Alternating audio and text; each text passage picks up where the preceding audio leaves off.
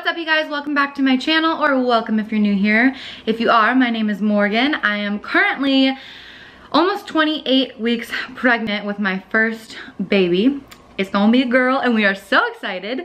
But in today's video, I'm gonna be giving you guys a recap of my second trimester of pregnancy now that I'm entering the third trimester. If you haven't already seen my first trimester recap, definitely go check that out first. Just because you'll be able to see the differences of like how different the second trimester has been. My first trimester was very, very difficult. And I won't say that the like second trimester wasn't, it was just different. As pregnancy goes, I guess. So yeah, so let's jump into, I made some notes. I started making notes like week by week, kind of like I did in my first trimester, but I stopped that at like 20 weeks and I'm just gonna kind of like go off of what I can remember.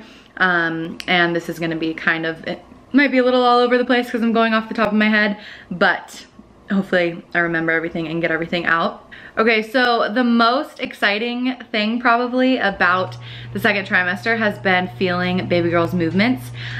We found out, well actually we found out the gender I believe when I was 15 weeks, or 14 or 15 weeks, but I took the NIPT blood test when I was like 12 weeks. And so they had the results, we just didn't do our gender reveal until like 15 weeks. My mom knew for a couple, it was just like, yeah, it was insane. But I felt her very, very first movement pretty early on. Kobe. So I felt her first movement well, not her first movement, but the first one I could feel fairly early on compared to when a lot of people do. And I honestly think that's just having to do with with my medical past. I've had a lot of trauma kind of down in that area, and so I'm used to feeling like sensation down there and stuff. So I think I'm just very in tune with my body, and I was very aware when I felt something. So it was actually the day I turned 14 weeks. I was laying in bed. I think I was laying on my stomach actually, and I just felt like a little twitch, and it happened twice. Okay, I had to get him a different non-squeaky toy. Anyways, so I felt the first movement, like I said, the day or the night that I turned 14 weeks. And I don't know how I knew, like looking back now that I know what her movements feel like and as they progressed and stuff, like I definitely know that it was that. I was doubting myself a little bit because I'm like, this is so early on, especially for being my first baby. But yeah, I felt her at 14 weeks. That said though, her movements did not get more, like I didn't feel it then again for probably a week, and they were very like, not consistent at all until like, gosh, I wanna say like 17 weeks. Yeah, so it was, I wrote down that at 17 weeks I was feeling movement still like here and there, but I would say 20 weeks is when I really started to feel things. So 20 weeks is when I feel like they got a little bit more regular, which still actually even for that is pretty early on, but again, I think it just has to do with me being very like aware of my body, if that makes sense. So, okay. Starting week 14 was kind of like the first week of the second trimester or whatever. I wrote down that I felt the first movement. I was nauseous at like 10:30 p.m. pretty much every night. It was really weird. It was the same time of night. Overall nausea though, and just like tiredness it got like a lot better starting at week, I think 15 or 16. But definitely starting the second trimester, like I started to feel better than I was feeling in the first trimester. I made a note here specifically on week 15 that I started feeling better overall. So that was like, praise Jesus, much, much, much better than I was the first trimester. And then also week 15, I felt like my belly like became more visible, which I was really excited about. Obviously, every time that I feel like my belly has grown and is becoming more visible, I get so excited. And all I wear is like, well, when I'm home, all I wear basically is my husband's like shirts or shirts that I've bought from Aerie, that are like, I think they're called the boyfriend tee or something. I bought a couple of them and they're so freaking comfortable. So I'll just be wearing that and like either underwear or like my husband's boxers or something like that. Just comfy at home. But when I'm like going out or something and need to be in public and need to be seen by other humans, then I'm wearing like tight stuff like bodycon dresses and stuff like this. I'll show you guys the bump here at the end of the video. But just because I like showing my little bump off. Kobe, are you just making an appearance in the corner right there? Are you the cutest? I love you. Okay, so then week 16 was so amazing because we had our first 4D ultrasound. And it was like amazing to see the difference between just normal ultrasound and the 4D. If you guys have an opportunity to get a 4D ultrasound, I highly recommend it, especially if it's your first pregnancy, just because like it made her feel like more of a human than just like a thing, if that makes sense. Like it made her more real to me. And so we saw her like yawning, and she even smiled a couple times, and she was playing with the umbilical cord. And we have learned about this baby girl. She is very, very active. She is constantly moving and also constantly covering her face. Every ultrasound, like I said, I'm now 28 weeks, almost in a couple days here. Every single ultrasound that we've had, she has been covering her damn face and not wanting to be seen. I'm like, let me see your cute face, girl. I want to see what you look like, but she's just being stubborn. So we may not know what she's gonna look, I mean, we really won't know what she's gonna look like until she's here, I guess, but I don't know. Okay, week 17 was pretty eventful. I made several notes that I will read right now. So first one was that my appetite was like returning. I found that I was definitely able to eat more. I will say overall in the second trimester, I'm able to eat a lot more quantity wise, but also just like as far as variety goes, because you guys know if you watch my first video or my first trimester video, I was so limited. I was eating like only fruit. I still do eat a lot of fruit. Fun fact, by the way, I used to be allergic to pineapple, not like a major allergy, just like my throat would kind of close up a little bit, like not really bad, but just get kind of swollen. And I would eat it every once in a while anyways, because it wasn't that bad. But that is gone now, and I eat so much pineapple, like it's been a major craving, and it's so good here right now this time of year, so I've been eating a lot of that. That's been a craving. I was also craving Polish pickles and deli mustard.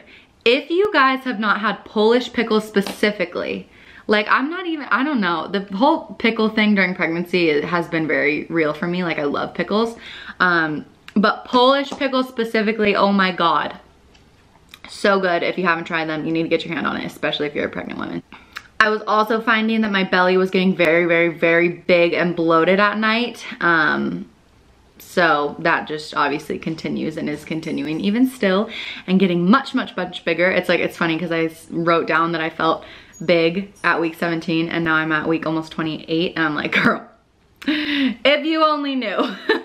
Okay, also this is the week that I got my Snuggle. My husband ordered me a Snuggle, which is a pregnancy pillow. And if you are pregnant at all, like I don't even care how early on, you just found out you're pregnant, you're like 6 weeks, order yourself a Snuggle. Literally, it is life-changing. It is so comfortable. I'm saying the Snuggle just because that's the one that I have, because that's what he ordered, but I know there's like plenty of different pregnancy pillows, but oh my God, it made sleep so much more comfortable because during like this phase of pregnancy during the second trimester is when your body starts to change and stuff and you feel bigger and it's kind of harder to get comfortable. So yeah, the Snuggle made a huge difference for me. I was also feeling dehydrated like constantly starting around week 17. No matter how much water I would drink, I just always felt dehydrated, especially at night. Like I would get in bed and be like, oh my God, I did not drink enough water today. Like, and I would feel sick to the point, like dehydrated to the point of feeling sick, even though if I had been drinking like plenty of water, which is really weird. So I just felt like, again, this is kind of a recurring thing actually, like throughout my entire pregnancy. One of my first symptoms was that like insatiable thirst. That has like kept up. It's just been even more and more of a thing. Okay. This is a TMI thing that I have to share because it is so weird, and I ran it by my doctors and stuff, and they were like, I mean, it could be related to the weight loss surgery that you've had, and like between like a mix of that and the hormones or something. But you guys, starting around week 16 or 17, and this lasted until like week, I want to say week 24, I would get diarrhea every time I would eat a vegetable. That sounds so crazy. And okay, so mind you, I'm someone who eats a lot of vegetables. Like, I don't eat meat. I'm a vegetarian, pretty much. And I enjoy vegetables. Like, I'm talking any vegetable, you guys. It was the weirdest thing. I started just like getting diarrhea, right? Like having loose stools and stuff. And it was like very uncomfortable, and I was struggling to stay hydrated then too. And I ended up, at first I didn't know like what was causing it, but I narrowed it down to literally anytime I would eat vegetables, like with something. It didn't matter, like it was just, vegetables were the only like common variable anytime that I would get diarrhea. Now, I still don't know what was causing it. Like I said, it stopped around week like 24. My stomach is still sensitive to some vegetables, so I don't eat like real like leafy greens or something, but I'll have some veggies like here and there and stuff. Well, actually a lot more than I was. But it sucked because like I would be craving vegetables. Like I said, like I enjoy veggies, right? And I like couldn't eat them because they would make me so sick. It was the weirdest thing. Like I would get a Beyond Burger, for example. I was doing fine still with meat substitutes. So like if we're ever eating out or something, or we need to do fast food, a lot of times we would do like A&W because they have the Beyond Burger, right? I couldn't get the Beyond Burger with lettuce and tomato and like onion, the way that it comes. I would just have to get like the plain patty, if that makes sense. Like it was just so weird, you guys. Like it was honestly super miserable too, because I felt like I was eating, like I had such a small like options when it came to what I could eat, because everything was making me sick. I still don't know what was causing it. Like I said, I ran it by my high risk doctor and my normal OB, and they both were like, yeah, that's really weird. But just, yeah, a mix of the like pregnancy hormones, and then also the fact that you've had the weight loss surgery, like sometimes it can cause weird stuff. So I am so thankful that that is gone. But that was a long, like couple months, that I was dealing with that, and it was absolutely miserable. If any of you have dealt with that, I would love to know so that I don't feel so crazy. Again, I really do. My doctors even were like, well, like, could it be something else like that you're not realizing? And I paid very close attention to like what it could be. And I narrowed it down. I couldn't narrow it down to anything but veggies. So yeah, that was just weird. Anyways, I know that's a TMI thing and we just talked about it for a while, but I had to share that. Okay. On to week 18, my first note was just that my anxiety was very high and my mood was very low. I have dealt with clinical anxiety and depression for years now. It's just been a part of my life. I'm on medication. I take Zoloft and Lamictal, as well as bipolar disorder, I forgot to mention. So I did not have to get off of those medications. However, I was told that Lamictal can be less effective. That's the one that's for my bipolar. It can be less effective when you're pregnant. And I chose not to raise the dose without kind of seeing like what was going on, just because I want to be on as little medication as possible while I'm pregnant. But yeah, so I just noticed a big difference, and I still have noticed a big difference. Honestly, pretty much my entire pregnancy. Like if you guys saw my last video, I think it's literally just called I'm Struggling. I have not felt like myself when it comes to my mood. I'm in an okay place right now, but I still have like a hard time feeling motivated and like my normal self, if that makes sense. But week 18, that was very like prominent. Like I had some very depressed days where I was just in bed like all day. I also wrote that my energy started to dip again. So I had a couple weeks after like coming out of my first trimester and starting the second one that I was feeling a lot better. But then week 18, like my energy just started to dip. I was still having like skin stuff. I know it's kind of difficult because I'm wearing makeup right now, so you can't really see, but I had a lot of like breakouts and stuff around specifically my chin, which all the like around the mouth area is like hormonal. So I knew it was because of pregnancy and stuff, and it's getting a little bit better. I've tried to really be good with my skincare routine, and I also have been I've had 2 hydrofacials, and those seem to have really helped. Also at week 18, I wrote a note that I was like feeling movement pretty much every day, at least once. So that was really cool. That's again, like my favorite part of pregnancy. Week 19, my anxiety was still very high. I was having a lot of sleepless nights. The movement was way more consistent. My energy was still low. I had a fainting spell type thing, not spell. I caught myself, thank God. I was in the shower and I started to faint, and I knew it was coming, so I kind of like caught my fall, and I ended up like falling out of the shower, but sort of on purpose. Like I knew I was fainting, I knew I was going down, so I like braced myself, and I kind of just went into the like out of the shower and into the floor, or onto the floor type thing. And my husband was right in the other room, thank God, and I was like, babe. And he came and helped me get into bed. But that's what made me think that I may possibly be anemic.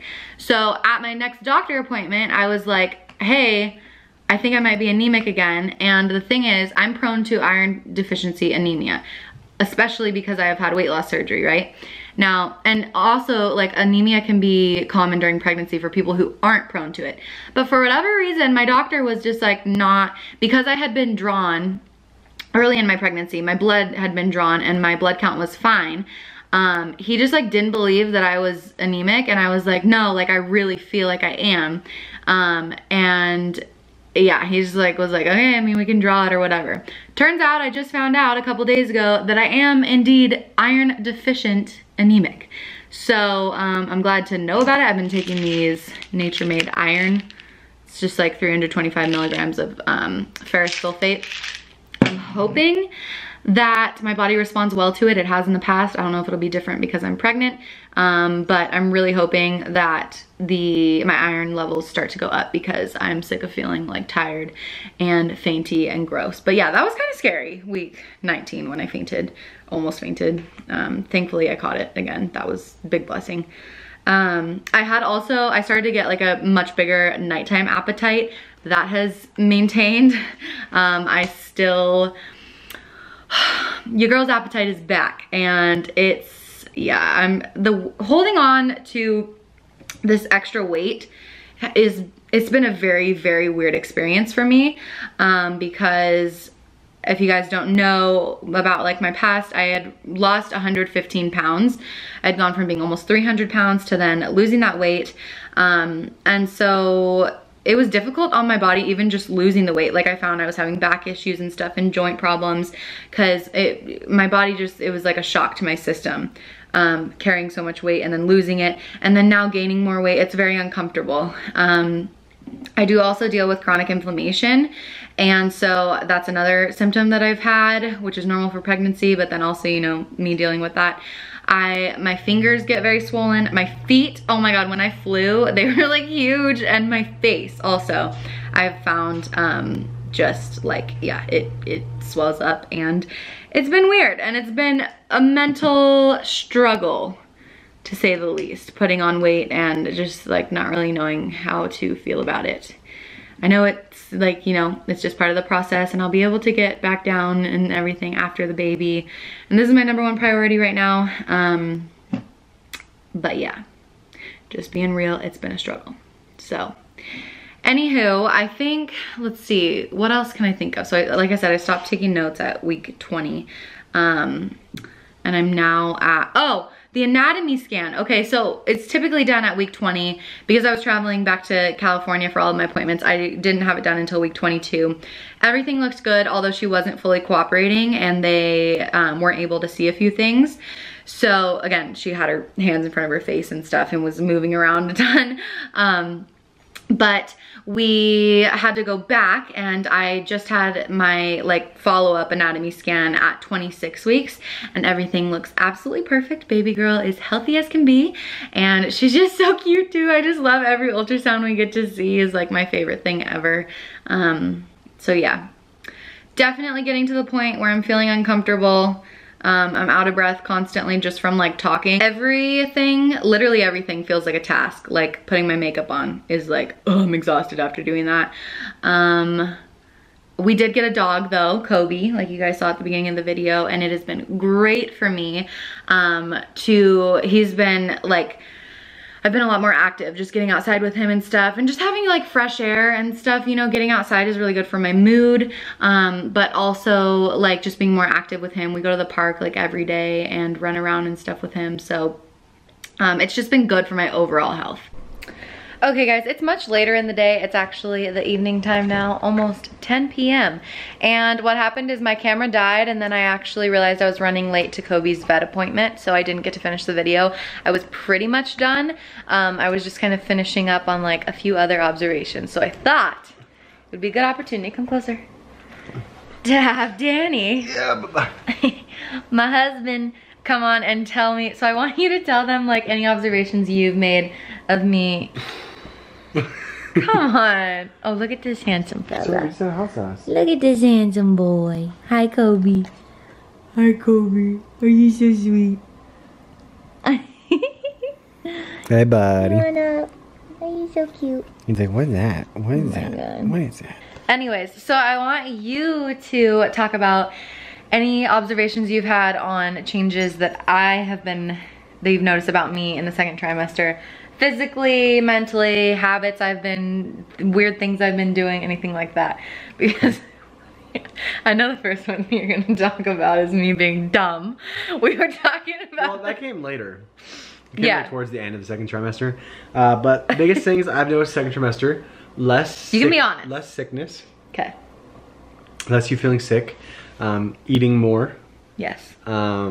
But being more picky with your food. Like some days she'll like something and the next day she'll be like, I don't want that in any shape or form. Like, get it away from me. Yeah, that's true. Which is really weird, but it makes it so that I can eat her leftovers. And then what else? A little more irritable, a little bit. Yeah, that's what I'm saying. You can say, you can be honest about whatever like observation you make. She's almost almost left me like 3 times.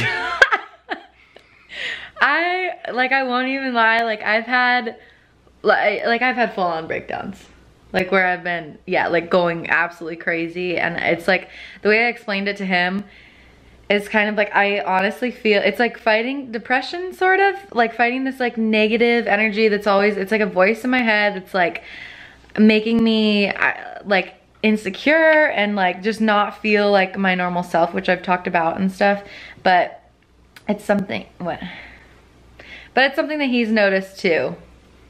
And well, because there was like a few days where I was like, what's going on, like what's like, you just seem off, blah blah blah, and then she would like break down and tell me like, you know, of course there's stuff in our relationship that I can always get better at and that she can always get better at, but it was a lot of like me, and I was like, okay, well, I'll do my best to fix those things, and then I would, you know, improve them, like not fix overnight, but improve.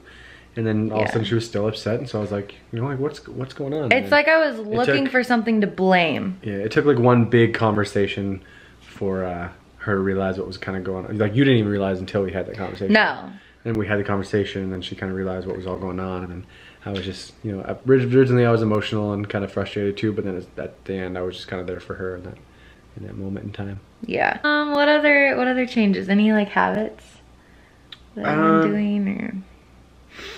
You're not like as sick, but you do like lay down a bit more. Yeah, I'm a lot more, I'm tired. And that has to do with being anemic too. I talked about that in the video, but yeah, but then and then in the last like, I would say like 2 weeks, it's just been like major pregnancy brain, like to the point where at the start I was like upsetting her because I was like trying to just question like, why would you do that? And I would get like, and like I know that I'm being like super ditzy, so I'm like, don't make me feel bad for don't make me feel stupid. Like, so then at first I'm like trying to figure out like, why is she stupid? Yeah.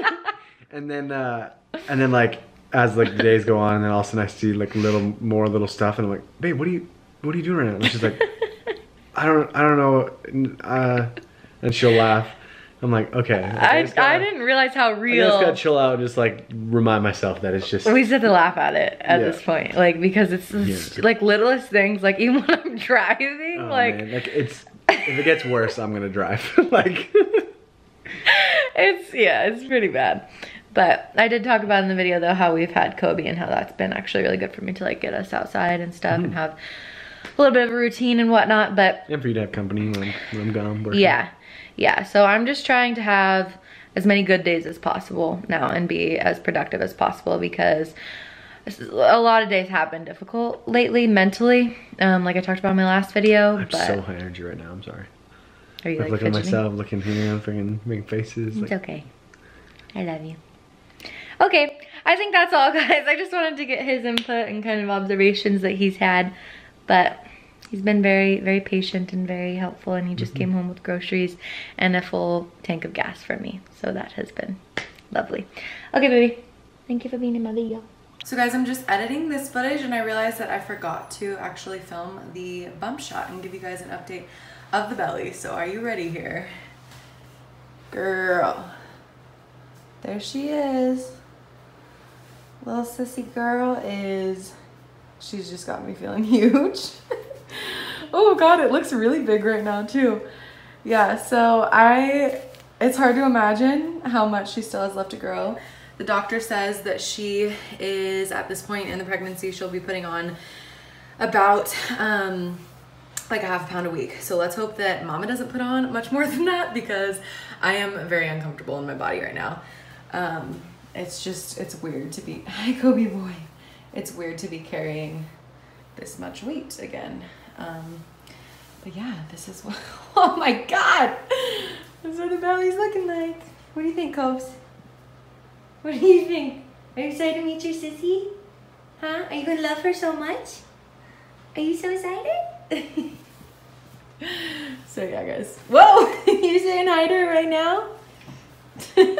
Thank you guys for watching. Let me know what kind of videos you want to see from me. If you do like this one, make sure to give it a thumbs up so that I know, because I like to know what kind of videos you guys actually want to see. It motivates me to make more. Anywho, I will see you guys in the next video. Bye.